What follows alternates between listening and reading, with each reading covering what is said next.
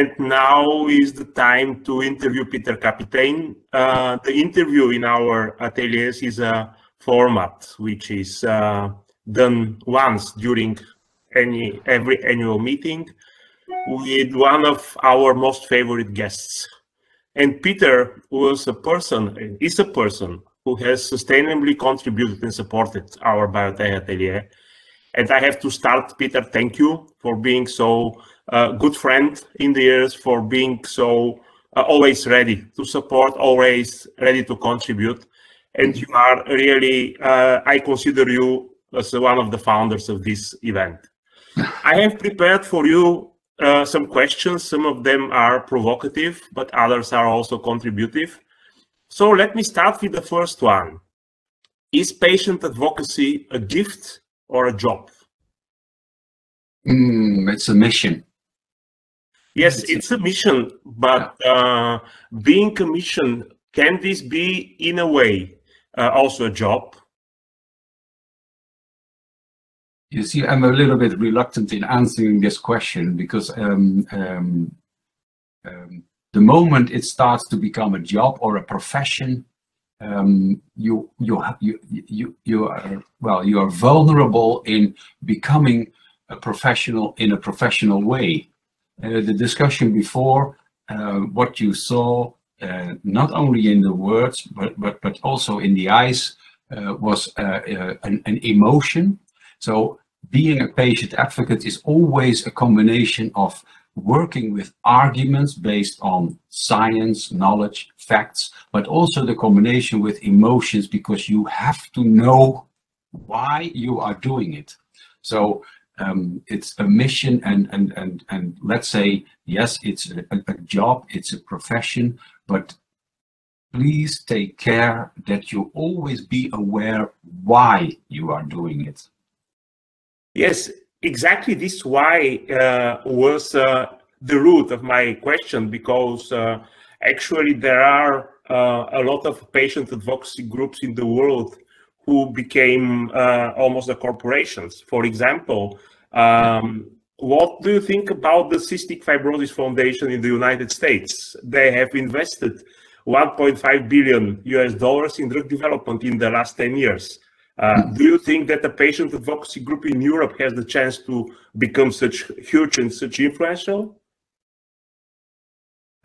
I don't think there are patient groups that are able to invest so much money, and I don't think it isn't. I don't think it's necessary for a patient organization to invest so much money, because if you are responsible for 1.5 billion, that brings in other interests as well. You have to take care of that money, and it's good to have one important interest as a patient organization, and that is the focus on the patient. What is good for the patient might not be good for the revenue and profit that you make with producing medicines. No, in principle, the Cystic Fibrosis Foundation is considered to be a non-profit organization, and what they say is that they are investing in drugs in order to make them more affordable for the patients and go out of this business-oriented approach, because you know very well, as all other patient advocates, that some of the hurdles for early adoption of new drugs is the price. Yeah. And this is especially valid for low and middle income countries, where patients are struggling to get new treatment because of the price. And when you see some of the statements of also other patient advocacy groups, they say we prefer to invest and then not to look for the revenue, but look for cheaper and more affordable drugs. Yeah. What do you think about this? Yes, I think that is very good. Yeah. Since a couple of months, I work with a Dutch oncologist who came up with chlorambucil as a medicine for treating BRCA mutated breast cancer, and it is a well-known Dutch oncologist. So I immediately was interested in that, because he said chlorambucil costs around 300 euros per patient per year, and it is as good as the PARP inhibitor olaparib, which cost 36,000 euros per patient per year. Now, what is necessary to get chlorembacil in the protocol? So, because when it's in the protocol, it can be prescribed and it is reimbursed. So I think there are good possibilities to find good, safe and cheap medicines for patients who can treat breast cancer, pancreatic cancer, whatever cancer, you see. So it's very important that that we focus on that, because there is, of course, not much revenue and profit in 300 euros per patient. And my statement, our statement from Inspire to Live, next week we'll send out an update on magistrical preparation, because these medicines can be made locally by the local pharmacy, and when you do it via that principle, probably the cost of chlorembacil will be around, I don't know exactly, but let's say between 20 or 40 euros per patient per year. And then it becomes affordable for low and middle income countries. So it is a very, very important, and maybe it is necessary that organizations like Inspire to Live immediately patent these medicines to prevent industry from making a new patent and make chlorembacil as expensive, for example, as olaparib. We should be aware of that. There are many examples of medicines that are good, safe, and cheap that have been repatented and are now very expensive. Yes, this was an excellent example. And my next question is based on the statement of Dr. Sherlyn Badger that experience is equal to evidence. Yeah. Medicine today is dominated with a paradigm of evidence-based medicine and evidence-based data. Do you think that soon, speaking about experience equal to evidence, that there will be a medicine which is called patient experience-based medicine? Experience is evidence. I immediately wrote it down because I like these statements. It still resonates, but it probably also resonates in 1 year or a 5 year, etc. Like another statement based on evidence. Evidence is important, but not enough. That's what I heard another physician say. So I think it is the only way to go. My father was diagnosed with prostate cancer in a serious way. I always remember the statement of his physician who said, when I look at the data, there is not much wrong with your father, Peter, but when I look in the bed, I see a very sick person. So experience, real world evidence, etc., is necessary to say, hey, we see that this medicine works or that it doesn't work. I mean, so I think it will probably take a generation before we are used to use these words, but you see with personalized medicine, phase 3 randomized controlled trial, and be aware, Bettina Riel, and I really admire her, has called RCTs are called by patient advocates randomized controlled terror, because it quite often is not what is represented by patients group who are being treated. So looking at the way medicine works in patients is very, very important. Here in the Netherlands, one of our patient advocates is an anesthesiologist. He works with pancreatic cancer patients suffering from pain heavily, and he gets them all off opiates with lidocaine. Well, as you know, lidocaine is a very well-known medicine. It's good, it's safe, and it's very cheap. Mostly we say it's 10 euro per gallon. So, the big advantage, of course, the price, but also the big advantage of lidocaine is that the quality of life stays at a good level, and where opiates immediately decreases the quality of life. It takes away the pain, but it also decreases the quality of life. He has treated over 30 patients with lidocaine, Dimitar, and still we need a randomized controlled trial to prove it. I think that is not the way we should continue to go. Yes, that's a good, excellent answer to my question. And when you speak about the generation, I know that in the human history, generation means 20 to 30 years difference. Yes. Yeah. So I can recall the first day of my career as a physician. It was 1989, and I started as a young gynecologist in a small city in Bulgaria. And at that time, patient voice didn't matter at all. Nobody was paying attention to the patients. Now, today in Bulgaria, I can say that due to the efforts of Dr. Georgiev and a few other colleagues, we have even a minister who is coming from a patient advocacy group, and patient voice in Bulgaria does matter. But where do you think the patient advocacy will be in another 30 years? Or no 30 years, let's say in 2030, because the other topic of our atelier is Movement Health 2030. Where do you think we will be, patient advocacy group, physicians, and stakeholders in 10 years? First thing, I hope they do not professionalize. Yeah. Where we started, yes, our talk. But I think of course you see an evolution, and I always say it's going much too slow. But you see an evolution where patients becoming more relevant in the discussion, still be away from the decisions.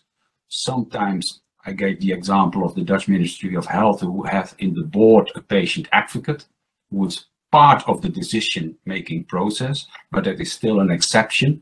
But I think the evolution is towards more discussions at an equal level and at a high equal level. But the patients are not dumb. Patients are very intelligent. Is part of the patient group is very intelligent. They know what they're talking about. So they become part of the discussions first, and then they are allowed. And you have to fight your way into that position of being allowed to take a decision. And well, and there will be differences. Here in the Netherlands, we are not that far. Yes, the Ministry of Health, but a lot of institutions do not have patient representatives. In our let's say it's the Dutch EMA, there is no patient representative, no patient advocate. There is a patient representative, but that is a lawyer. There is no patient advocate in the board. They are discussing about risks that patients might experience when new medicines are introduced, but there is no patient in that discussion. And they're talking about the risk that we have to take. That is strange. So I think it depends. In some countries you see, which are, you could say, early adopters, that will be in 4, 5, 6 years, they will be in boards, etc. And other countries have a little bit slower pace, but in the end, I think,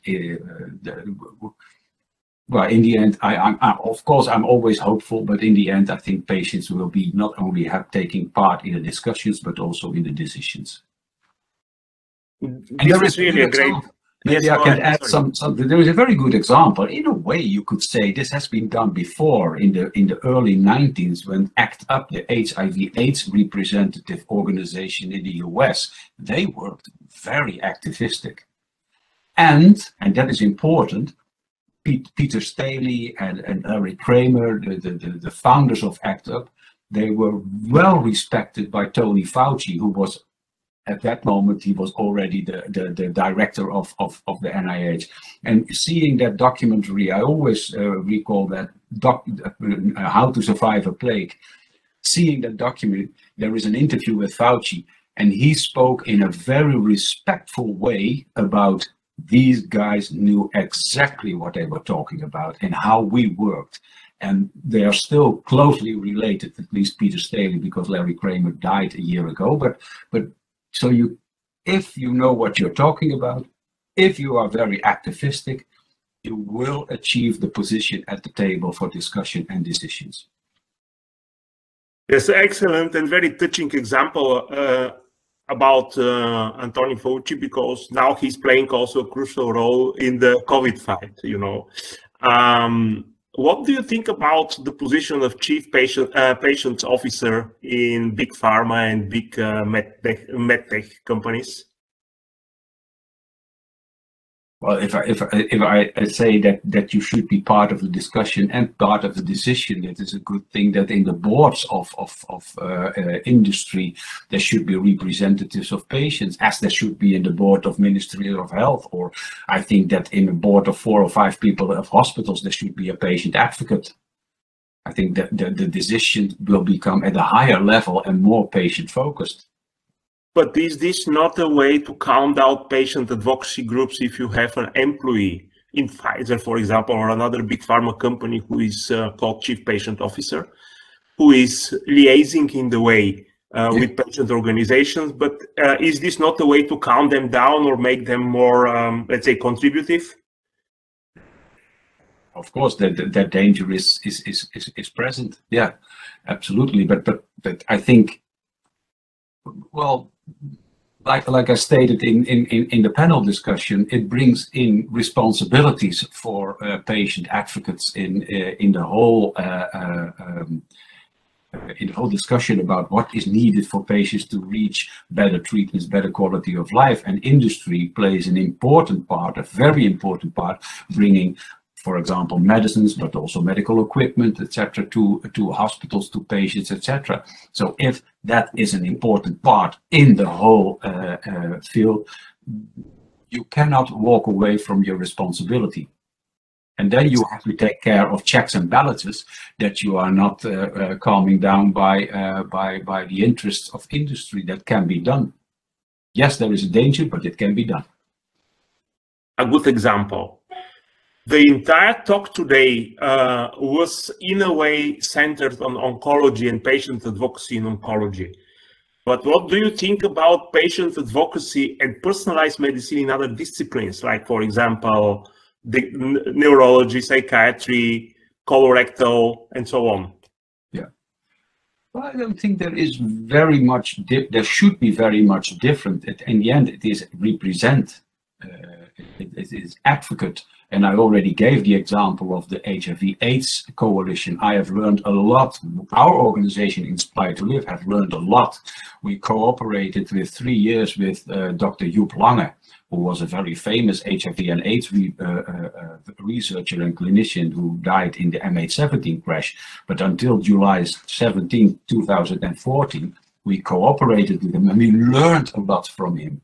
And I do not know much about psychiatry or cystic fibrosis, the example that you gave, but I think the advocacy for patients in the end is, well, I can make that statement. I think in the end it's the same in all the expertises. You are chairing an organization which is called Inspire to Live, and I think that there is no better slogan for a patient organization. How do you came to this name, Peter?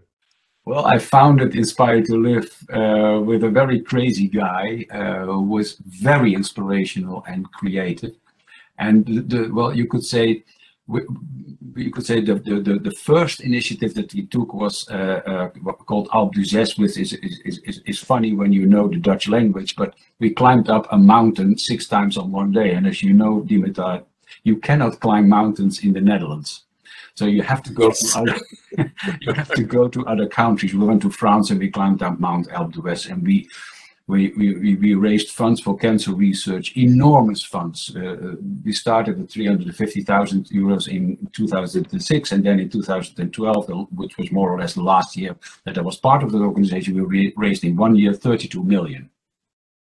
And that guy that I founded first, Alpe d'Huez, and later Inspire to Live, well, like I said, a very inspirational guy. And well, in the end, it is not like, in the end, it is not about research. It's not about treatments. It's not about data. In the end, it's about quality of life. That is important. All people should become 87 years old. That's my statement. My grandfather died at that age with a good quality of life. Until his last day, he passed away in his sleep. So everybody should become 87 years old, but with a good quality of life. So that is why we call it Inspire to Live. Yeah. So that's really an inspirational talk about Inspire to Live. And if you say you cannot climb mountains in Netherlands. What can you do as a patient advocate in Netherlands? Well, we have a lot of water, so you can, at least you can swim. What I can recall from my stay in Netherlands was, it was a long time ago, a Dutch guy described his country as water, gras en hooien. Water, grass, and then cows. I can say that I personally admire Netherlands for the care which is expressed there towards patients, and we can learn a lot from Netherlands and from other countries in Western Europe, while Bulgaria and the former Eastern European countries have to catch up a lot. So now, in order to give a short comfort break for everybody, I would like to thank you for this interview. And I have to admit to the audience that you are one of the few persons I have interviewed who didn't got the questions in advance.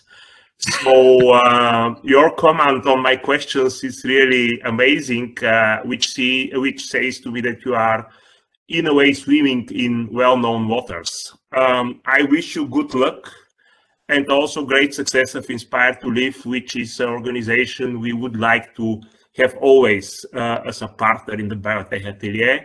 Thank you once again for your sustainable support, and hope to see you soon in person after the COVID is gone. Let's make that agreement that next year we will be with a small group in Sofia again, like we were 2 years ago. So we are expecting you, and we can offer probably new interesting things for you in Sofia. Yeah. Take care on you and on all your colleagues, and thank you very much once again. My pleasure, Dimitar. Bye-bye. I would like to also thank you, the panelists of this morning session, and we're continuing after 10 minutes with a keynote by Dr. Buriana Alexieva, who will present a website that is dedicated to patients, so stay tuned.